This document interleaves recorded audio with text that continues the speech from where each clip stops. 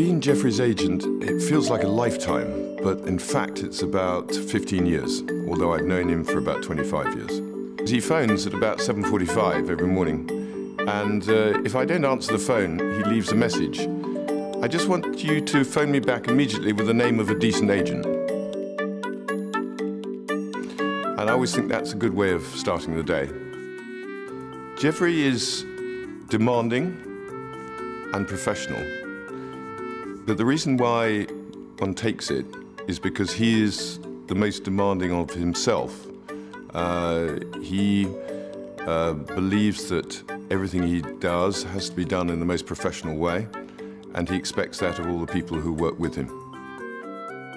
I think that the only thing an agent has to offer, apart from their experience, is their time and the need to care about the author's work and about the author as a person. It's a friendship and it's a professional duty. So those are the attributes which I think are important.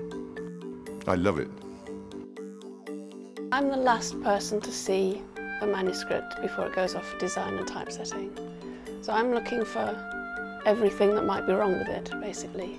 So that includes the basics of copy editing, which are looking for spelling and punctuation, grammar, lack of clarity, anything like that. But also any holes there might be in the plot, because the Chronicles have their own world, and it's the facts within the Chronicles. And now, as we're building up book after book after book, that I'm having to back check.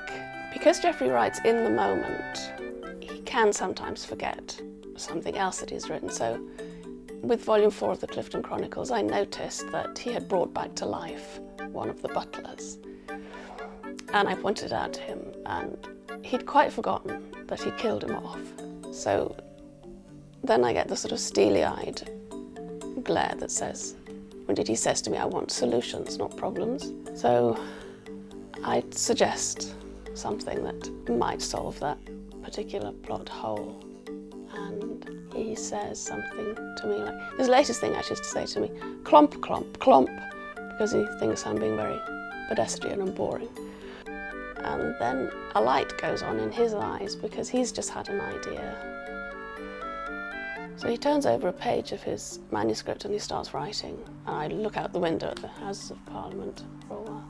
And then he hands me back a piece of paper, and there'll be a couple of sentences. And usually he's nailed it. He's usually nailed the problem there, and we've got a fix, and then we can move on to the next one.